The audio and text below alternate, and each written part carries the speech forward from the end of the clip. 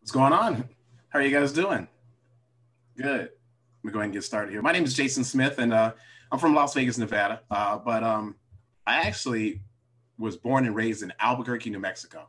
If you know anything about New Mexico, it's the home of hot air balloons and green chili. And I moved from Albuquerque to Vegas right after high school. And as you know, Vegas is home to the Strip and to you going home with no money in your pocket. So over the past few months, I've had the opportunity to reflect on how I became a teacher and what are some of the lessons that I've learned that have influenced me to become a teacher. Like, what are some of the things that I've learned that I want to pass on to to my students? And where did I get that training? Where did I learn those lessons? Was it in high school? Not really, not the big ones. Was it in university? I learned great lessons there, but not the big ones. Where I learned to become a teacher and where I really, really learned what it means to be a productive person was here. 1301 San Jose. And I call it the School of Granny. And this is my teacher, my grandmother, Dorothy May Adams.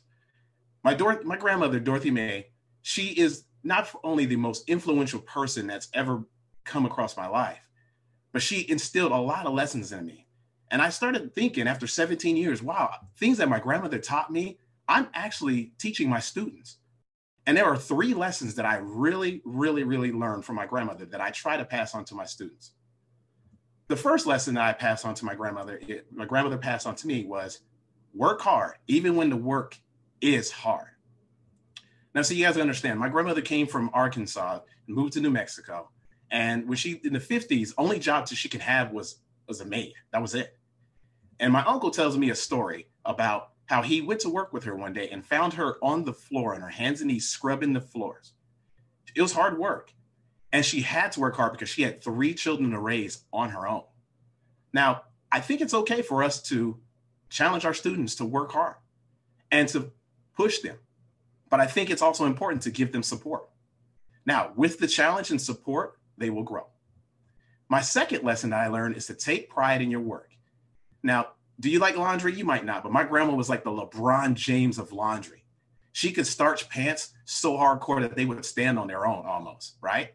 So I like to tell my students to take pride in your work. Don't just slop things together. Don't just push things together. Take pride in your work. It might not be perfect, but it's your work.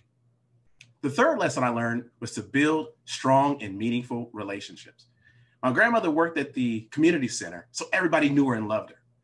And if you ever needed somewhere to stay or somewhere to put your head down, my granny got you. She had you. And she built those strong relationships and people loved her for it.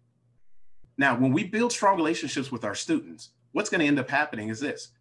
They're going to remember those things for the rest of their lives. They're not going to just remember what we taught them in class. And kind of like how Maya Angelou said, they're not going to remember what you told them, but they're going to remember how you felt. So that's why it's important to make sure you build those relationships. So I like to challenge every educator out there. When you start planning your lessons, think about the lessons that you learned from your family, from your grandma, your granny, whoever it is. Use those lessons and create a community in your classroom that not only you're going to create excellent students, but you're also going to create better people. Boom.